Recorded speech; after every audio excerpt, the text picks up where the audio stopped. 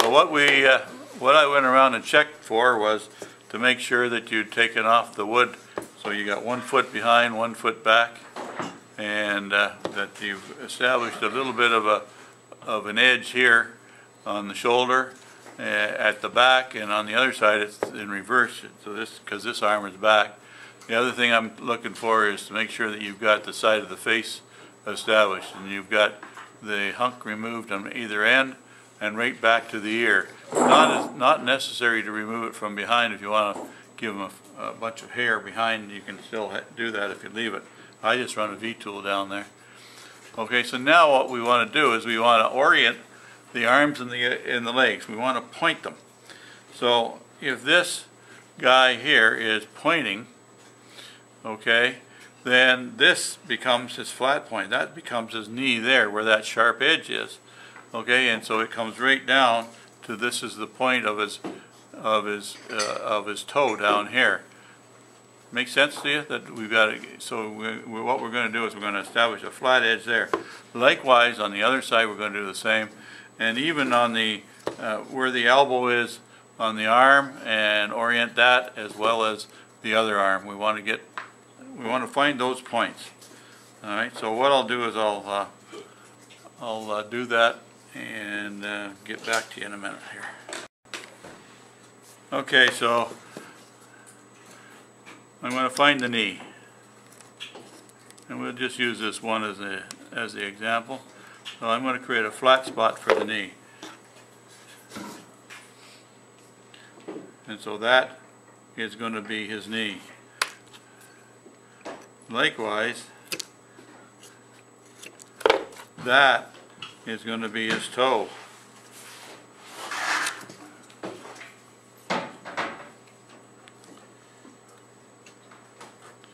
Alright, so that just get those two areas established, and we'll go from there. I'll work specifically on this one. So then I want to get rid of some of this material coming up here. Likewise, the material coming down here.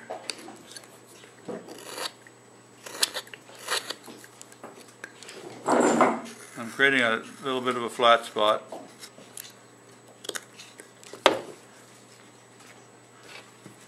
So now I can put my center line back in here, and that establishes the motion, the body language, if you will.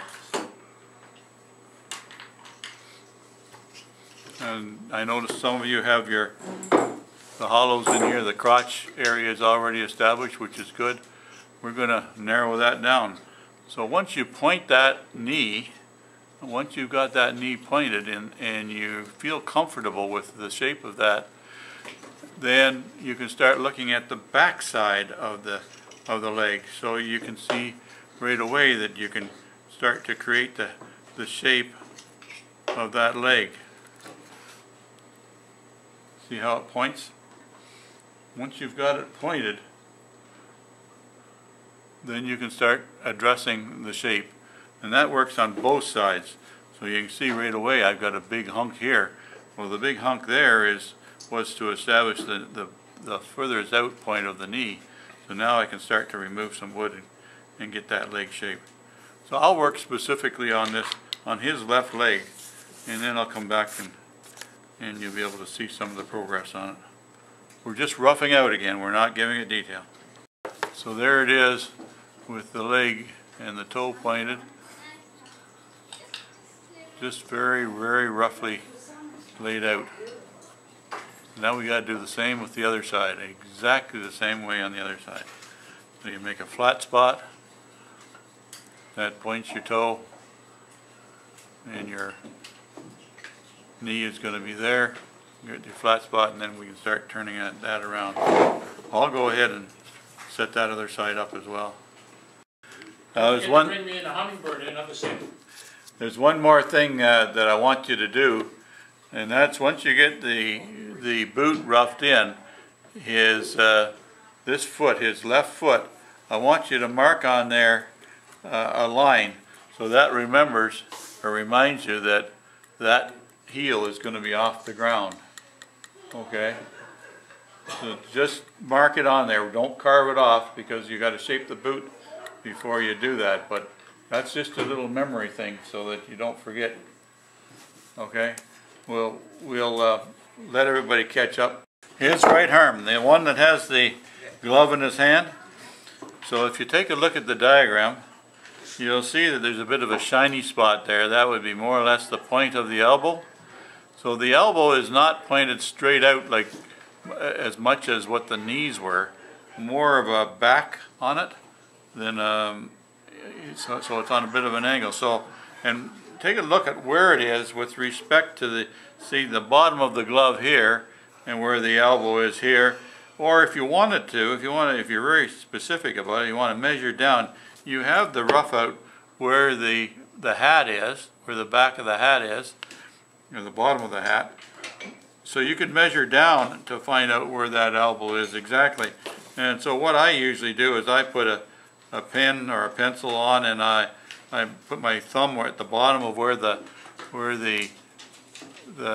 elbow is going to be. So then I can come back and I can find it. And so there it is right there. That gives me a rough idea as to where it should be. So that way I'll know where the taper starts to go the other way eventually. So once again, I create the flat spot where in the direction that I figure the elbow is going to be. So there's the flat spot.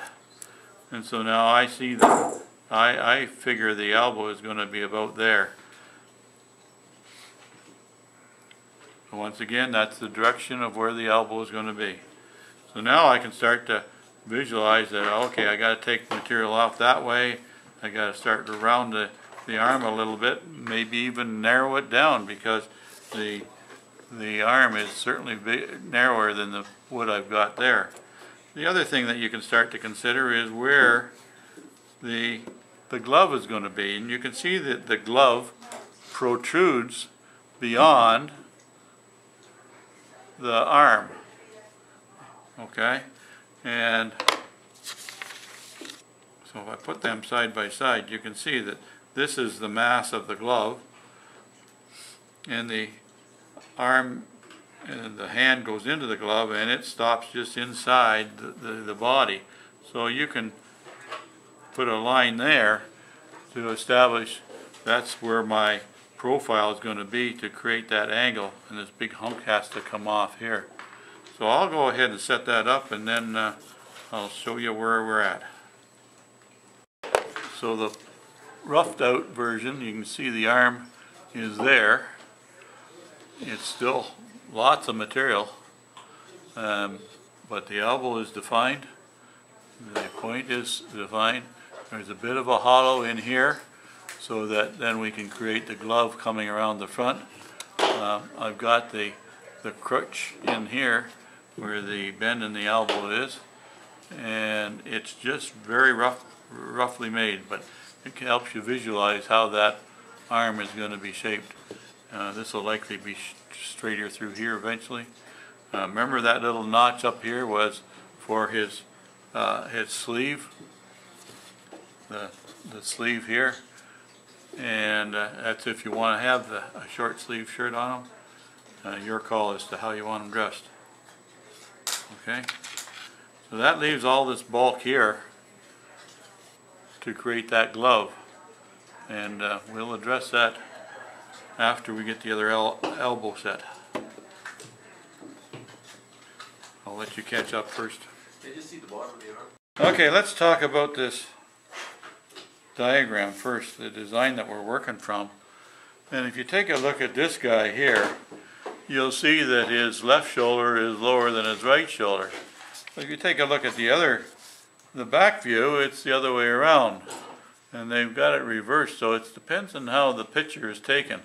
So what I did when I did the rough out is I used this design here. So his left arm is lower than his right arm. To me that made more sense because his arm is behind his back, so it should be lowered. So you can see in the cutout that this is lower than this side here. So that naturally follows then that the elbow could either be level or the same distance or a little bit lower down on his left arm. Does that make sense? Yep. Okay, so just arbitrarily pick a spot, and I lined it up with the hole that I had, and right or wrong, that, you know, but I just went with the idea that it's somewhere in around where I had the hole here, where the elbow is going to be. It can be a little bit lower, but again, the elbow is pointed nearly completely out, and that's the case. So create a flat spot on there so that you can try and orient where that elbow is going to be. So I'm going to arbitrarily pick a spot and say that's where his elbow is going to be, right there.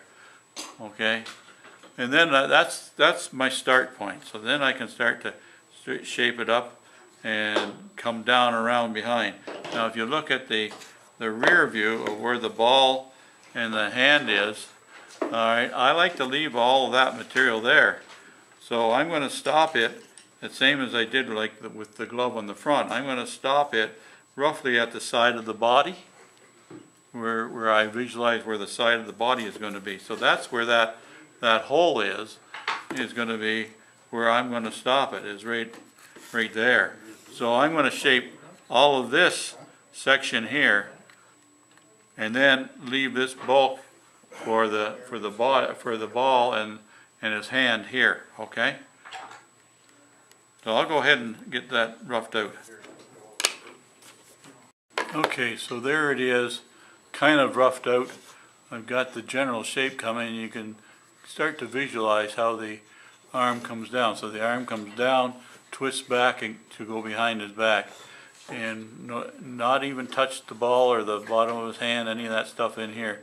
Just get that general shape set up coming through there. Okay.